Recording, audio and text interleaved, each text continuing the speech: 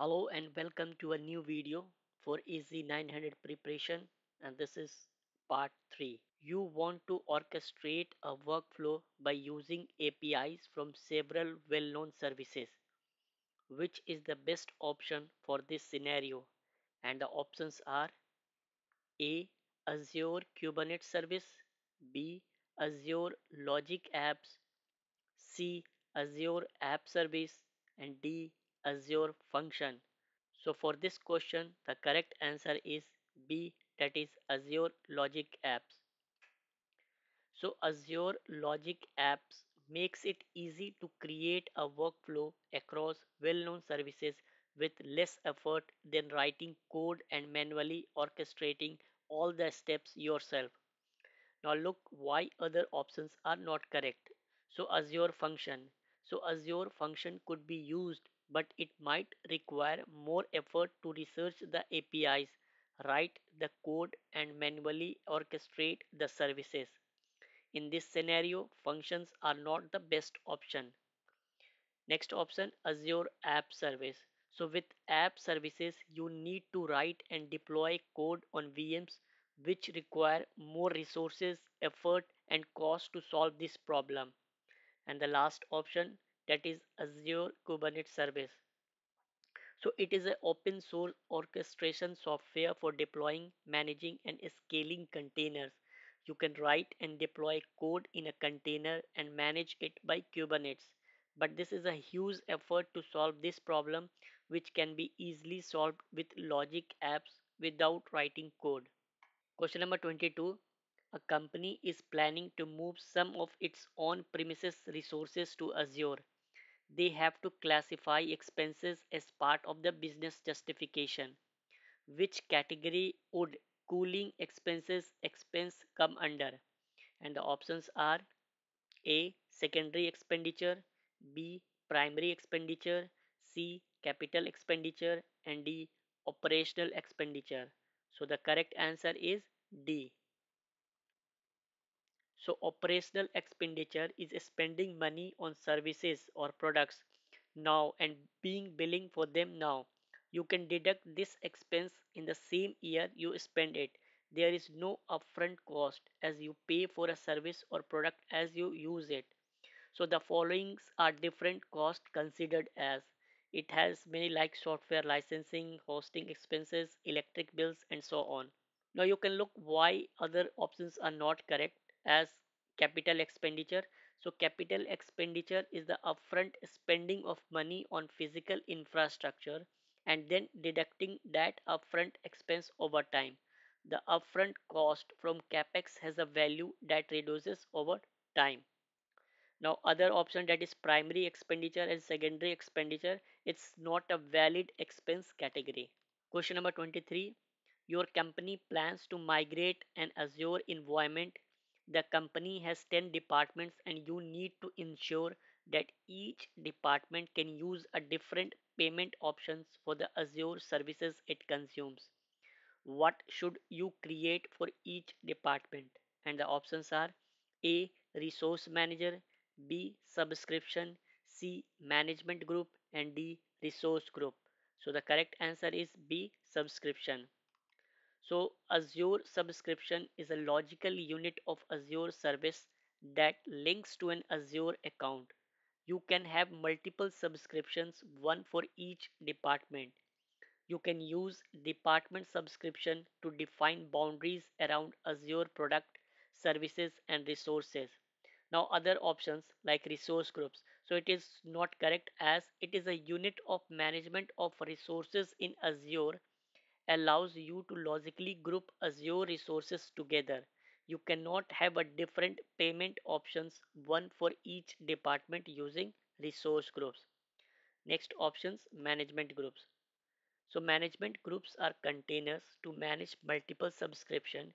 You should create multiple subscriptions, one for each department, and then logically group subscriptions in management groups based on the company policy and compliance. The last option, resource manager. Azure Resource Manager is the deployment and management service for Azure. It provides a management layer that enables you to create, update, and delete resources in your Azure account. You cannot manage payment using Resource Manager. Question number 24. This question requires you to evaluate the text inside to determine if it is correct. Pricing calculator can be used to estimate cost savings when migrating to Azure. Select no change needed if the above statement is correct, otherwise select the correct answer. And the options are A. No change needed, B. Azure cost management, C. Total cost of ownership calculator, and D. Budget. So the correct statement is total cost of ownership calculator.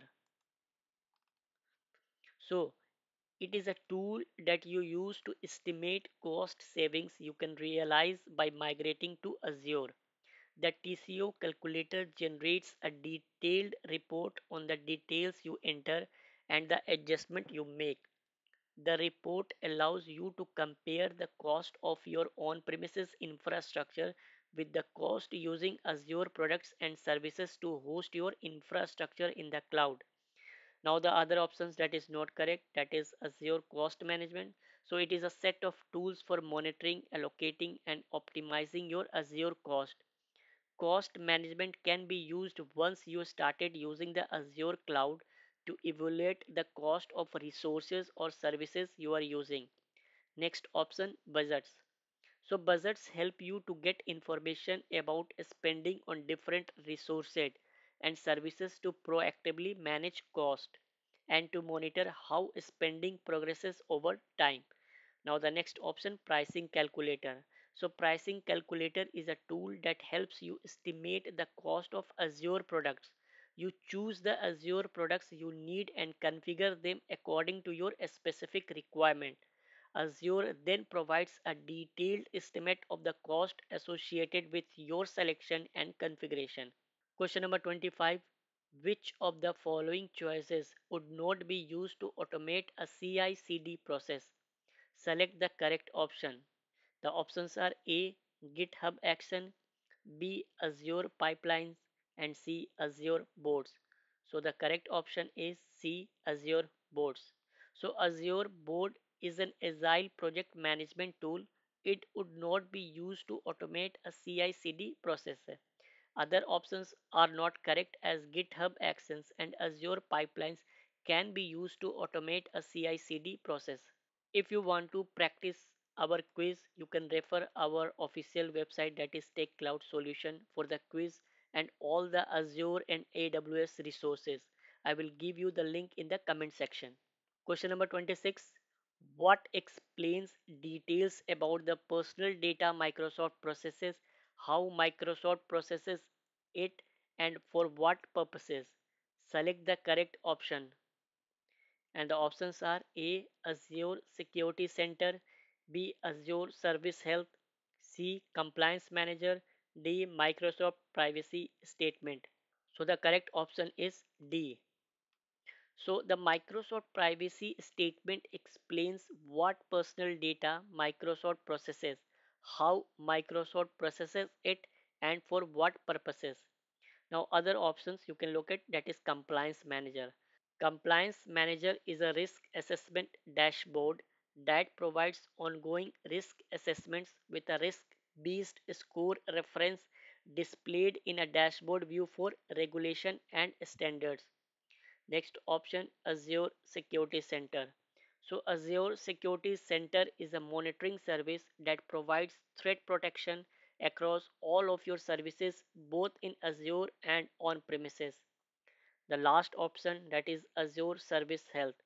So Azure Service Health helps you prepare for planned maintenance and changes that could affect the availability of your resources. It also provides personalized guidance and support when issues with Azure services affect you. It can notify you, help you understand the impact of issues, and keep you updated as the issue is resolved. Question number 27. An Azure administrator plans to run a PowerShell script that creates Azure resources. You need to recommend which computer configuration to use to run the script. Select three correct options. The options are A. Run the script from a computer that runs Linux and has the Azure CLI tool installed. B. Run the script from a computer that runs Android operating system and uses Azure Cloud Shell Bash mode. Option C. Run the script from a computer that runs Mac OS and has PowerShell core installed. D. Run the script from a computer that runs Windows OS and uses Azure Bash installed. And E. Run the script from a computer that runs Mac OS and has the PowerShell installed. The correct options are A, B, and C. Question number 28. This question requires you to select the correct options from the drop down. To enforce resource tagging so the billing can be managed, you will use A. Azure policy, B. Azure templates, C. Compliance manager, and D. Azure blueprints. So the correct answer is A. Azure policy. So Azure policy can be used to enforce tagging on resources. You can create a policy for tagging and apply this policy either on subscription or resource group so that any resource created under the resource group will follow the policy for tagging. Now you can look why other options are not correct. Azure templates. So Azure Resource Manager templates are JSON files that define the infrastructure and configuration for your project. In the template, you specify the resources to deploy and the properties for those resources. These properties should comply with all the policies applicable to resources. Next option, Azure Blueprints. So it enables cloud architects to define a repeatable set of Azure resources that implement and adhere to an organization standards, patterns, and requirements. Next options, compliance manager. So it provides ongoing risk assessment with a risk-based score reference displayed in a dashboard view for regulation and standards. Question number 29. Which of the following should be used when the primary concern is to perform work in response to an event, often via REST command that needs a response in a few seconds? Select the correct options. The options are A. Logic App, B. Azure Container, C. Azure App Service, and D. Azure Functions. So the correct answer is D. Azure Functions. So Azure Functions are used when you need to perform work in response to an event, timer, or message from another Azure service, and when that work can be completed quickly within seconds or less. Now the other options, that is Azure App Service. Azure App Service enables you to quickly and easily build web and mobile apps for any platform or device. Now Logic Apps. So Logic App is a cloud service that helps you automate and orchestrate tasks, business processes, and workflows. The last option, Azure Container. So Container provides a consistent, isolated execution environment for application. Question number 30. A company has a set of virtual machines that define in Azure. One of the machines was down due to issues with the underlying Azure infrastructure. The server was down for an extended period of time and breached the standard SLA defined by Microsoft. How will Microsoft reimburse the downtime cost? The options are A. By directly sending money to the customer's bank account, B. By providing service credits to the customer, C. By spinning up another virtual machine free of cost for the client, and D. By providing a service free of cost to use for a specific duration of time. So the correct answer is B. So SLA describes how Microsoft will respond if an Azure product or service fails to perform to its governing SLA's specification. Customers may have a discount applied to their Azure bill in form of service credits as compensation for an underperforming Azure product or service. So here we comes to an end of part 3 of AZ900 video, and I will see you in the next part of the video. Thank you.